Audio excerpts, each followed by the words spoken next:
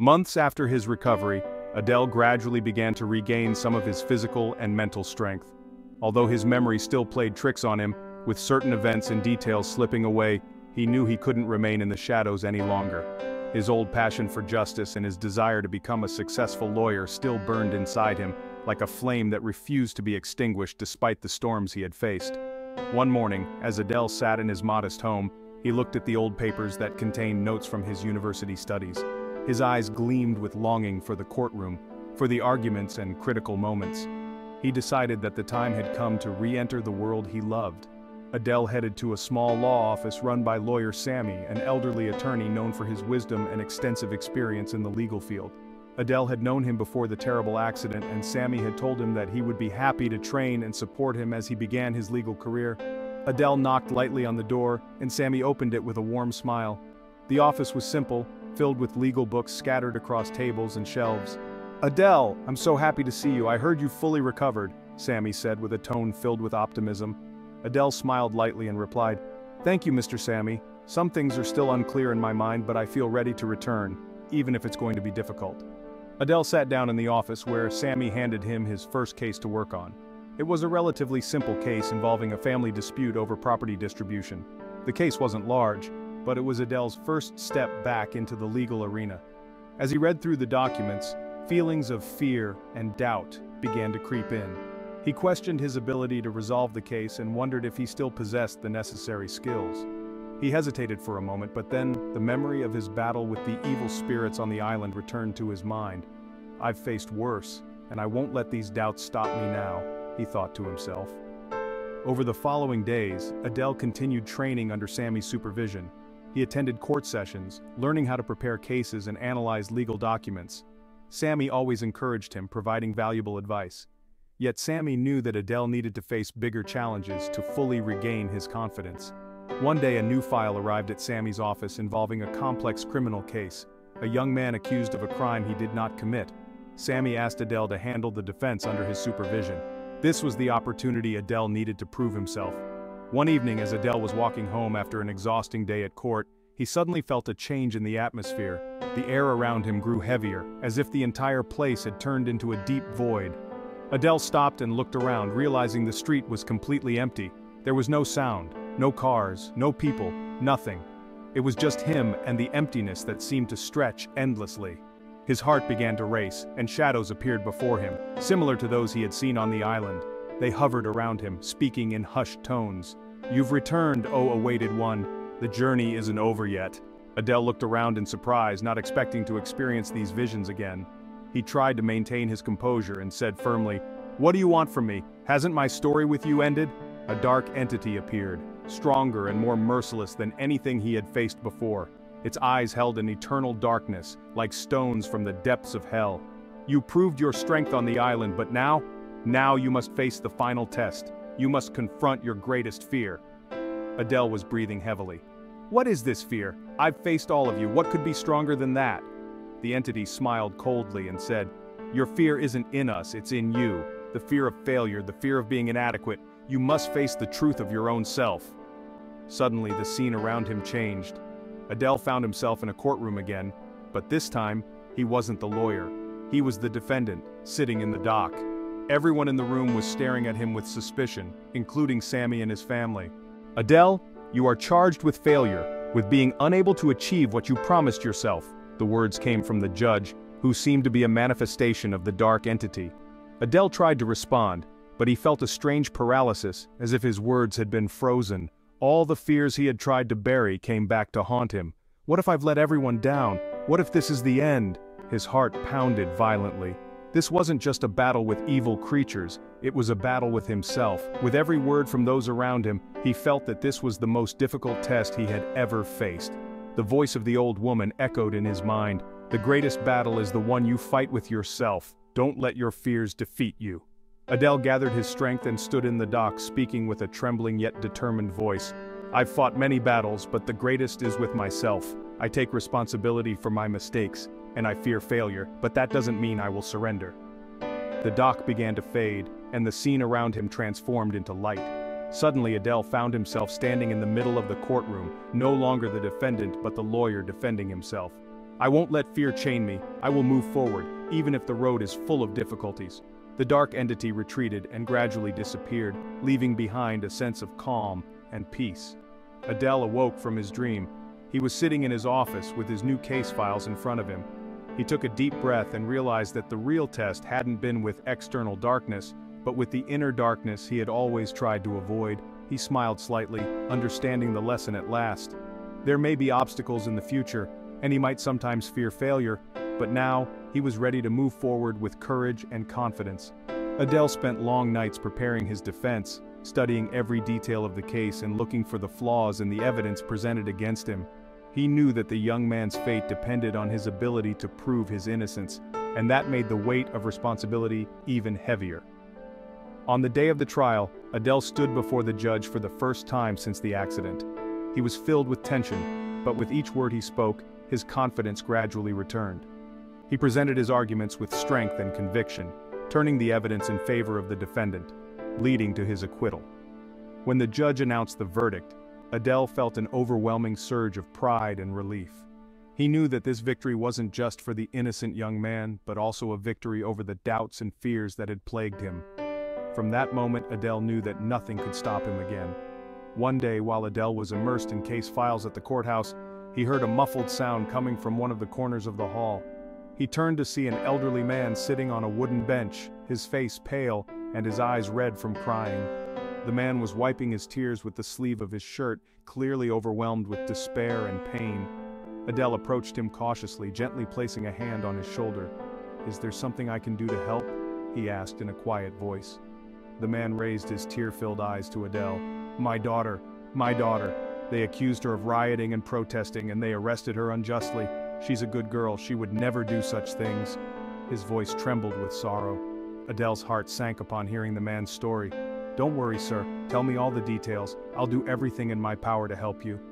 The man began to recount the story of his daughter, how she had been an exemplary student with dreams of a bright future, and how she had fallen victim to false accusations. He shared his feelings of helplessness in being unable to help her.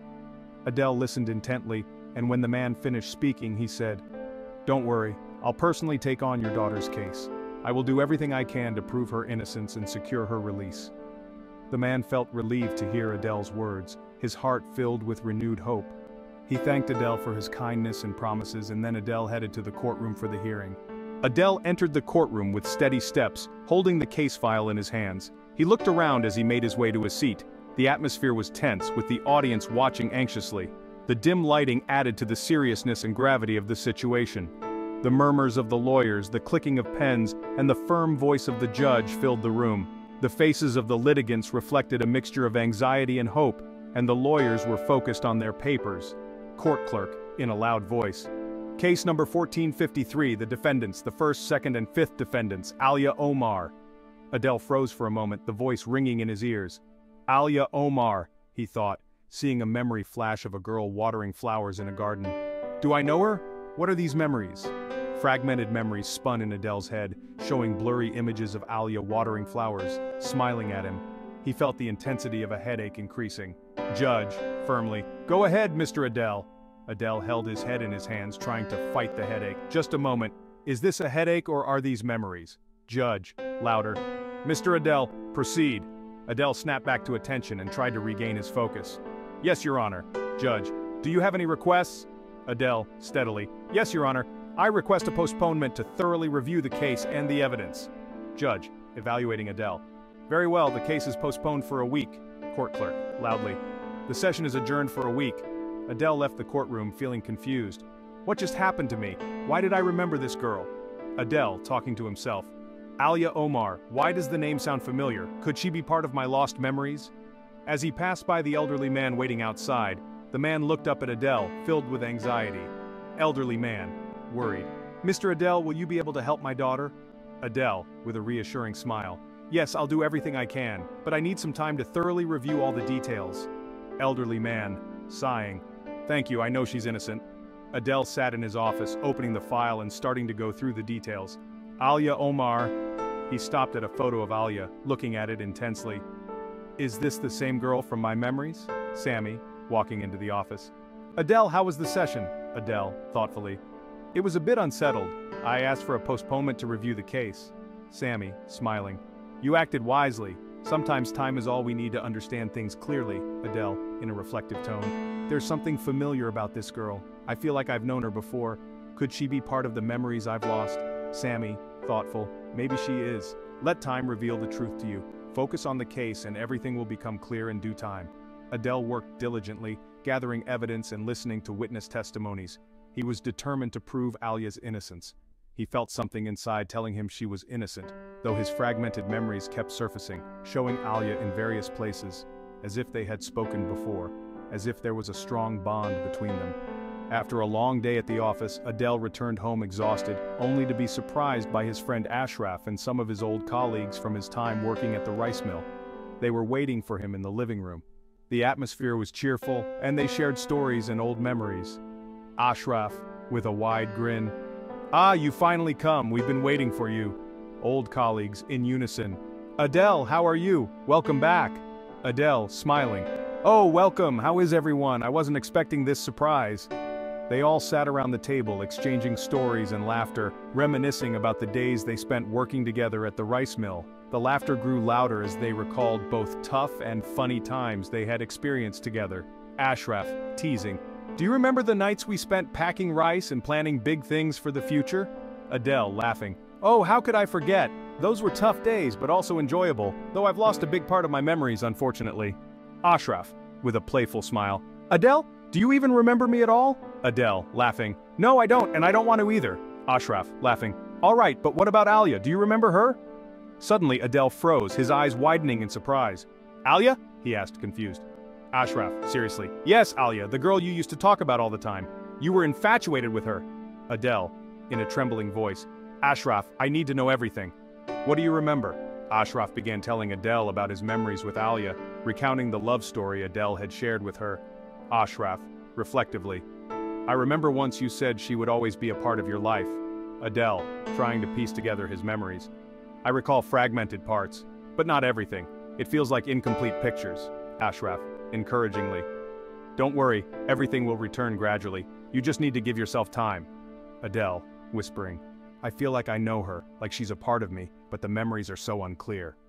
Ashraf, with a comforting smile. "What's important is that now you know the truth. You'll find your way to remember everything." After his friends left, Adele sat in his room, holding the picture of Alia that he found in the case file. He felt that there was still so much missing, but now he had a starting point to uncover his past and learn about his connection to Alia. Adele, looking at the picture. "Alia, I will uncover everything. I'll retrieve my memories and learn what brought us together." Adele dove into his work, searching for the evidence to prove Alia's innocence. The task was challenging and filled with obstacles. He visited witnesses, reviewed video footage, and tried to piece together the events. Adele, working day and night. "I must find the evidence that will turn the tide. Alia doesn't deserve to be wrongfully imprisoned." Adele faced numerous hurdles. Some witnesses refused to cooperate while others were afraid to speak out. Yet, he persisted. Finally, Adele found crucial evidence. A video recording clearly showing that Alia was nowhere near the scene of the riot when it occurred. She was with a group of students at the university library, quietly studying. Adele, with a triumphant smile. "This is the evidence I've been looking for. Now I can prove her innocence." On the day of the trial, Adele stood before the judge with unwavering composure, holding the case file and the evidence he had gathered. Adele, with a firm voice. "Your Honor, esteemed members of the court, today I present to you a case unlike any other. This is the case of an innocent girl, wrongfully accused of rioting and protesting." He begins presenting the evidence and witness testimonies he has collected. Adele, with passion. "I have brought before you today irrefutable evidence proving my client Alia Omar's innocence. This young woman was not at the scene of the events, rather she was elsewhere studying and pursuing her dreams." He pauses for a moment, looking at the audience. Adele, with a moving tone. "Your Honor, justice is not merely laws and rulings, it is the spirit of humanity, the hope for a better future. Today we ask you to restore Alia's freedom, to return her dignity. Let us be fair, let us look at the evidence through the eyes of justice and declare Alia Omar innocent. Let us give her back her right to hope and her right to dream." Everyone in the courtroom watched Adele with admiration. He had delivered a closing argument that would be remembered for a long time. Judge, calmly. "We will review the evidence presented. and a verdict will be announced at the end of the session. Court clerk, loudly. The session is adjourned. The courtroom was packed with attendees and the media. Everyone waited anxiously for the judge's decision. Judge, in a firm voice, after reviewing the evidence and testimonies, and after careful consideration of all aspects of the case, the judge paused and everyone held their breath. Judge, we declare Alia Omar not guilty of all charges.